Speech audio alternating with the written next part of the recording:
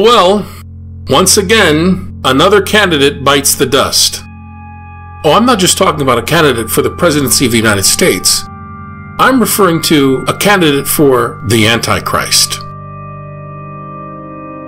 It looks like Donald Trump has joined a whole slew of failed candidates to be the Antichrist, just like many United States presidents before him and other historical figures. Do you read the book of Revelation thinking that it's about the future? Or United States politics? Or a global situation in the 21st century? Folks, it's not. How many times are we going to go back to the drawing board with this nonsense? The book of Revelation concerns the first century.